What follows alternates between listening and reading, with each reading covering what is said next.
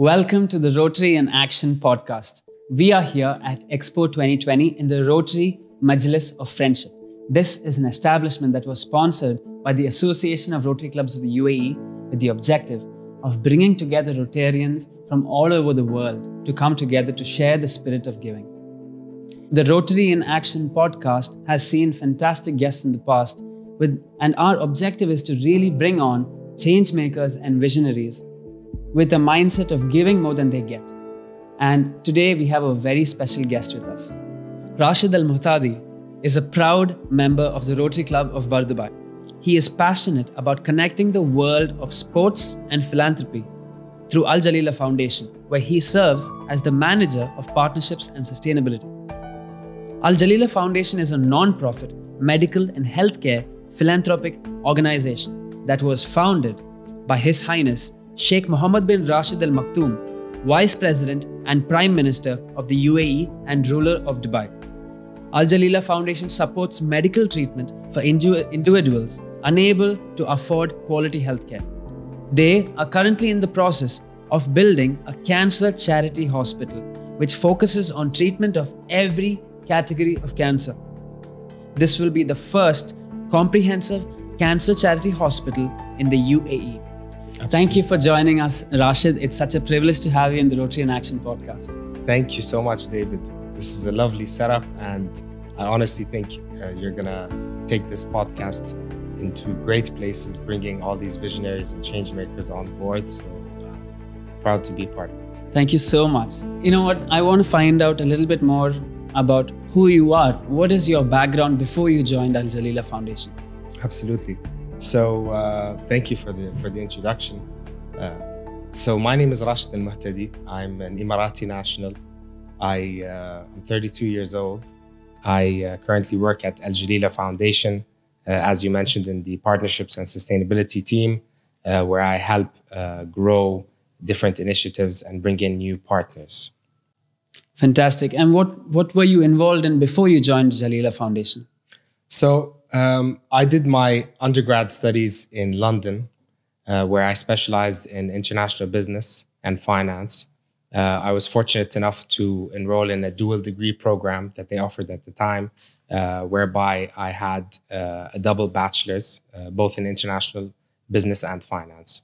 After my studies in London, I came back to Dubai and worked for my first company, Emirates NBD.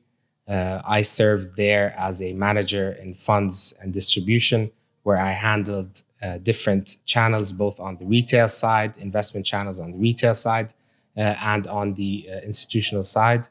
Yeah, I spent almost 9 years there at Emirates NBD, and it was one of the longer sort of stints in my career, and I'm very grateful to have had that job for sure. What drew you to another part of the world of finance, which is the giving part, the foundation part? What drew you to Absolutely. here? I was always into connecting people and finding ways to giving back to the community.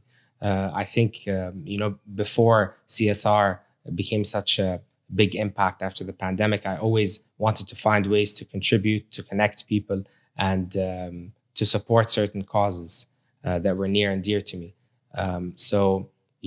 At this part of my job, the return on investment is much higher, in my opinion, where I help, raise funds and awareness for certain causes and programs. We're keeping that in mind. One of the things that I really want to understand is, from what I understand about Emiratis, they have a heart for service. They always give back to the community.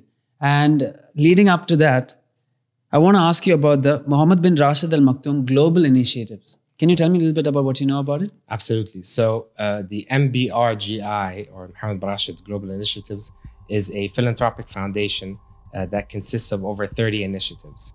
They focus on 5 pillars, of which we fall under the healthcare and disease control pillar. So our foundation sits under that pillar. So you're a part of Jalila Foundation, and you shifted over because of the good work and the potential that this foundation has. And I understand that there's a treatment program that provides financial medical assistance to UAE-based patients in need. Can you explain about this project? Absolutely. So Awan is part of our treatment pillar. And what we do is we provide we provide financial assistance for patients in need of medical treatment. For free? Absolutely. So the word Awan in Arabic means support. They can simply reach out to us and apply for this treatment program, Awan. There's a few basic criteria they have to meet. Just provide us with some basic documents, bank statements, and prove to us that they can't financially afford the particular treatment that they're after. And the turnaround time is generally very short. We get back to them, and alhamdulillah, we've treated almost 300 cases last year. That's really, really wonderful, because I've seen WhatsApp messages and forwards of this person in this hospital needs help. Can the community come together? So are you looking for those kind of messages? And how do you get this information about patients who need this help? So our treatment program, Awan, is available for all residents in the UAE of all nationalities. And as I mentioned, we have different marketing campaigns that we do to get the message out there. And for those that haven't heard of the program, maybe they can now on your show and hear about it. But definitely our program is available for all residents in the UAE, and we cover their financial treatment. How far do you go with supporting if it's a serious case? So for insured patients, sometimes we partially cover their treatment. If they're missing out on 20-30% of their treatment, we cover the remainder. For some uninsured patients, we cover 100% of the treatment. So it varies case to case. That's a big blessing, and it'll be a great news for people in need. Absolutely. I hope we can find 3,000 more, because I know there are people in need in the hospitals. Inshallah. The main project from the Jalila Foundation, which is upcoming, is the Hamdan bin Rashed Cancer Charity Hospital. Can you tell me about how this idea started, where it is now, and what is the path forward? Absolutely. So this project initially started as a general charity hospital. The idea was to have a general charity hospital in the UAE. However, after sitting with our consultants and speaking with them, they advised us to take the specialized route, to make it a specialized charity hospital, as it has a higher rate of success abroad. After reviewing our Awan patients and seeing what diseases are prominent within the patients that we receive, we noticed that 1 in 6 patients are suffering from cancer. Our treatment budget, a big chunk of the treatment budget and research budget goes towards cancer. We then reviewed the numbers in the UAE and saw that 4,500 new cases of cancer are coming up every year in the country. And it is the third leading cause of death in the UAE as well, unfortunately. All arrows pointed towards cancer as a disease to be specialized in. And we took this forward, and with the blessing of His Highness Sheikh Mohammed bin Rashed Al Muhtadi, we proceeded and started with the planning. The hospital was then given the name Hamdan bin Rashed, may he rest in peace, after the late Sheikh Hamdan bin Rashed Al Muhtadi. And initially, the project was designed to start in 3 phases. Phase 1 being 50 beds, phase 2 150, and phase 3 250. But having visionary leaders like His Highness Sheikh Mohammed bin Rashed, we have always long-term thinking as part of our objectives. And he green-lighted it to start at 250-bed hospitals, having a vision for the future and to handle a capacity of more patients and to be able to treat more patients. The objective, inshallah, is to be able to treat with 250 beds almost 30,000 patients a year, inshallah. So with a bigger project and a 250-bed hospital, we needed a bigger plot of land, and His Highness granted us 50,000 square meters of land in Al Jaddaf, which is Healthcare City Phase 2. Inshallah, we plan to start groundbreaking in Q3 of this year, and the hospital should be up and running in 2024, God willing. And alhamdulillah, with the help of our circle of trustees, our foundation managed to raise 350 million dirhams out of an expected 750 million. And we look forward to closing in on that number, inshallah, very soon. So for the Cancer Charity Hospital, the main core pillars around the hospital is research, or the core support system around the hospital is the research, because we have the advantage of having our Mohammed bin Rashid Medical Research Institute, which you visited, as a supportive system to the hospital, so we can do our clinical trials over there at our research facility. This will definitely help with the Cancer Charity Hospital, as research is an integral part of any success of a hospital. I visited this lab, which is on the topmost floor of the building. Yes. And it's absolutely pristine, and it's unlike any other lab I've seen. Yes, absolutely. And so what is the objective of this at the moment? So one of the objectives of our foundation, David, is to put the UAE at the forefront of medical innovation. And it's with projects like these that our foundation aspires to achieve that, inshallah. Another huge benefit to having a comprehensive cancer hospital in the UAE is that cancer is a tiresome disease as it is, and we don't want to add more pressure on patients. And this is the solution that we want to provide them, which is sort of a one-stop shop to have all their treatment done there. And it won't just be for treatment; it's for diagnosis, for prevention. The hospital is going to be a fully comprehensive hospital for cancer patients. It's going to be a fully comprehensive care hospital. So this is an additional reason of how it's very important for us to have this hospital here in the UAE, and why it would be the first comprehensive care charity hospital in the country. How can a common man make donations toward this foundation and be a part of this hospital that's coming up? So we're a very easygoing, approachable foundation. Today, if you go on our website and find the different causes or programs that you want to support, you can just click on the cause you want to support, what program you want to donate towards, select the method of payment, and that's about it. Very, very easy to do that. How has the donations been so far?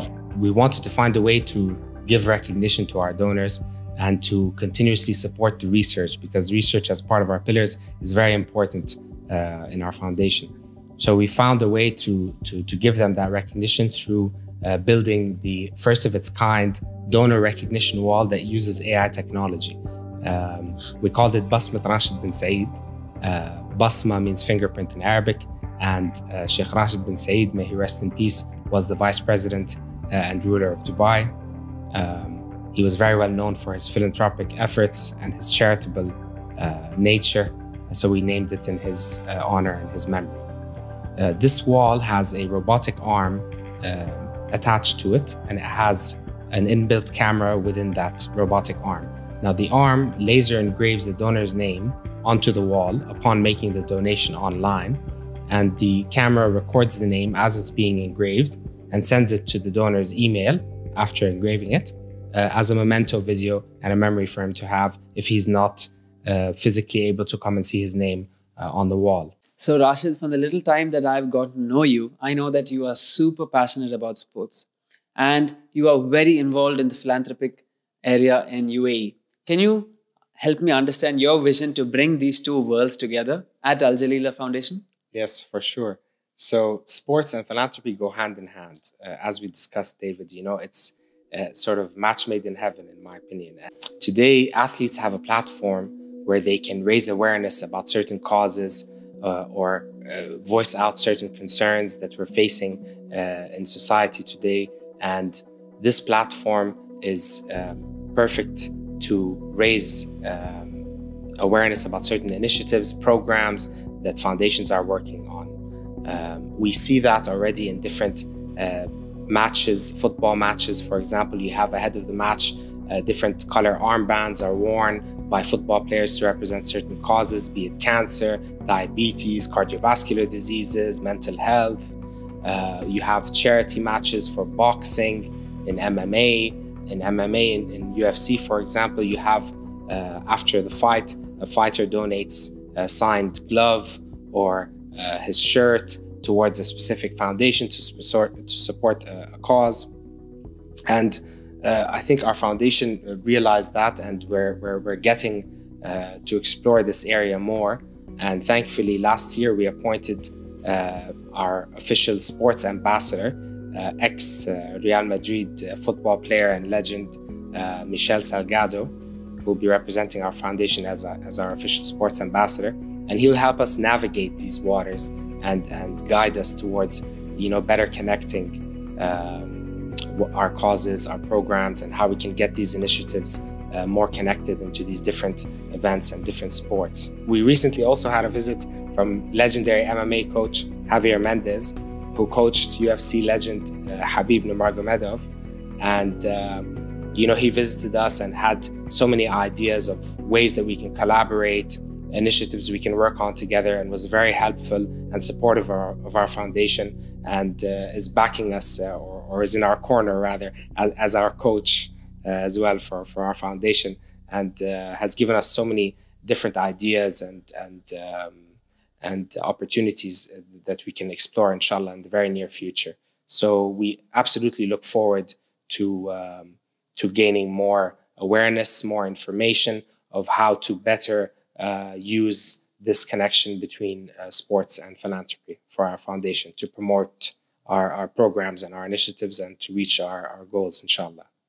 So Rashed, during your educational period, do you think there were any moments in time that really made you turn around and look and say, I've grown, I've turned into a better person? Do you have any instances in time that has made you look back and say, wow, this really changed me? Absolutely. So I always say this, I personally think the UAE's best investment it's made in its citizens is putting us in this military service together, because it's taught us so much, from patience, perseverance, tolerance. It's taken us completely by surprise. And I think it's the one way that we were able to gather, people from Ras Al Khaimah, from Sharjah, Al Quwain, Fujairah, Dubai, Abu Dhabi, Ajman, all these different emirates, and bring them all into sort of one area and just be faced with each other. Different, cultures, different backgrounds, different schooling, different education, different walks of life. And it really brought us very close together. What was your first week like? Very grueling, very tough. Tell me about it. Absolutely. I mean, it's divided into different phases. I'm fortunate enough to have served in 2015, where the duration was 9 months. It's currently 1 year and 6 months. So I think I got the better end of that deal. But you make friendships for life there. I think this is the best achievement from this service. Other than learning, the patience and the toughness, and obviously the military acumen that we acquired there, or know-how. But it's the friendships, the brotherhood that's made there that I think lasts an eternity. Where do you think you will be in 5 years with regard to your involvement with Al Jalila Foundation? I want to be part of the growth of this foundation, inshallah. So Al Jalila Foundation focuses on transforming lives. That is what I want to focus on doing for the next 5 years. Definitely is help transform lives, whichever way I can, whether it be through raising awareness for our programs, partnering with different companies for different campaigns, through the sports element of it, and linking that with philanthropy. Whichever way, I think is definitely part of my goals, is to be part of the process, seeing this foundation accomplish its goals. And we're very blessed, to be living in a country like this again, with the leadership that we have. And we have, role models all around us. And inshallah, I aspire to see that, to see this foundation achieve its full potential and be part of it. If you would like to give the audience, the general public of the UAE, a message from Al Jalila Foundation, what would that message be? Support our foundation, learn about the causes that we support, our programs, just to be aware of what we do. That's the key message, is to get across what we do as a foundation. Support our foundation, support our causes, help us tackle these issues, and be part of the journey. Excellent. Thank you so much for joining the Rotary in Action podcast. Thank you so much. You have our wholehearted support from Rotary International towards your foundation. Thank you so much. It's a pleasure being here. Thank you, David. Thank you. Pleasure being here.